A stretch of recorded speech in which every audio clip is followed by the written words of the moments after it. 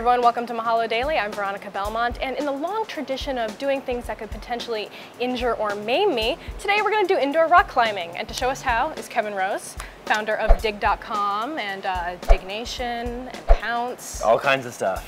And rock climber. Stuff. And rock climber too, awesome. Who knew, right? So what are some of the basics? What do we need to have before we get started? Well, we should talk about our gear first of all, because you can't, although I am wearing jeans today, they're loose jeans. You should probably wear something very comfortable that you can move around in. You got some nice pants on there, and then of course they're a very tight-fitting shoe. They want it to be really snug and a good fit so that when you're on the rock, you can actually feel the rock with your toes. You should be as close to the rock as possible so you can hold your entire body weight off just a little tiny tip. After that, you need a chalk bag. This is like gym chalk that you would get. And it just dries out your hands, so you basically just rub it when you're kind of like a gymnast. Right, exactly. Well, we can take a look and give it a shot. Sounds good, let's do it. All right. So V0, so this is a relatively easy one, right? Right, so basically what you have here is the rating system that they use in bouldering. Now, the top roping is a little bit different. V0 is going to be your easiest climb that they have here at the gym. They go from V0 all the way up to V13. So we go V1, V2, V3. What's the highest you can do? I'm gonna put you on the spot here. I'd say that I've ever done is a V5. V5. And that's after climbing for years and years and years. Now you're following all yellow. So these are all your feet here, all the way down. But when you start, you always start with that U, put your hands here, and then get your feet on the wall. All right, well, I think I should give it a shot. Like this. There you go. Nice. You want to try and climb with your feet, so like pushing up with your feet, not really using your arms.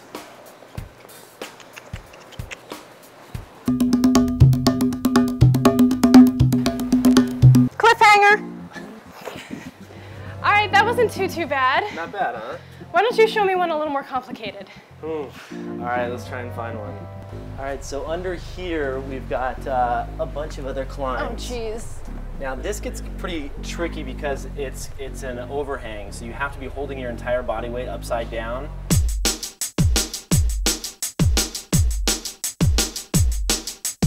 To get out from underneath this is the hard part. That was a difficult one. And then try and swing up for that yellow one.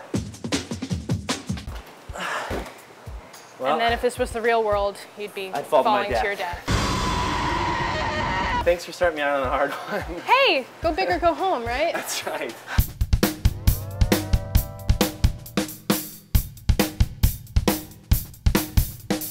Basically, these are just wooden planks going up a piece of plywood. You really have to get your fingers in here, lock them off, and then climb up one after another, with the goal being to eventually make it all the way to the top. Feet on the wall. I think I can already feel my fingers not being strong enough to do this Hold on, I got after your a few back, I got your climbs. back. There you go. Okay. Oh. So Man. as you can see, this is like something that... You do it.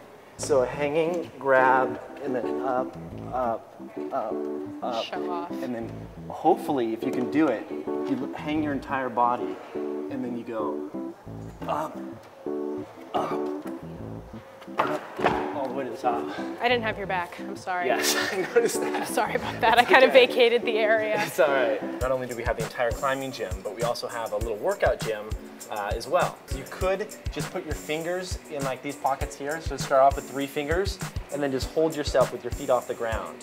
Okay. And then once if that feels comfortable to you, take those 3 fingers, and then just do 1 pull up from the 3 fingers. There you go, legs are up. Nice, Yay! Now pull up. I don't think so. If you just want to do huge pull-ups, these are some big holds. Crank one out, go, go, go. Nope. Okay. Ow, and I have a cramp in my foot now. God, I'm so weak. Okay, it looks a little bit like a medieval torture device. Yes. Put your hands up there, knees down. See how that works? Oh, yeah, that's much like better. that? That's, oh. There, I just beat my all-time, my all-time best pull-up record right there. Nice. Not that probably counts. So you're not selling your services as a personal trainer anytime soon? I think I got to get back to work, actually. I did. All right. Well, Kevin, thank you so much for showing us around the gym today. I think I'm going to go try some all on my own and see if I can do it. Sweet. I'm Veronica Belmont from Mahalo Daily. I'll see you next time.